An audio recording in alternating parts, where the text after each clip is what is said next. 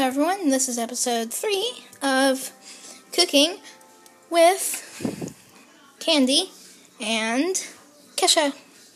That's me, and I'm Candy, and I'm Kesha. So, last time we made a strawberry shake, or milkshake, and the first ever episode, we made a little cookie shake, or cookie and cream shake. So yeah, from a candy bar. That's a cookie and cream shake, Hershey. Good job. Anyways, so now,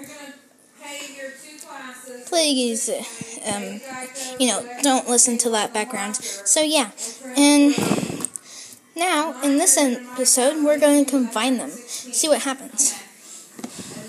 Put that in there, and then.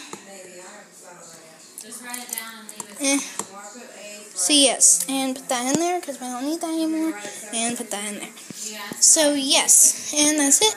And let me get a spoon. Hold on.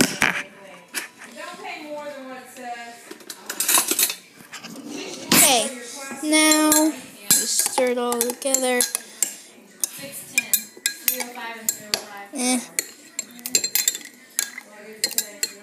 And maybe add some extra milk. I'm not keeping it on my what I'm doing though is instead of leaving the savings in your account, I'm taking it and putting it in my account. There you go.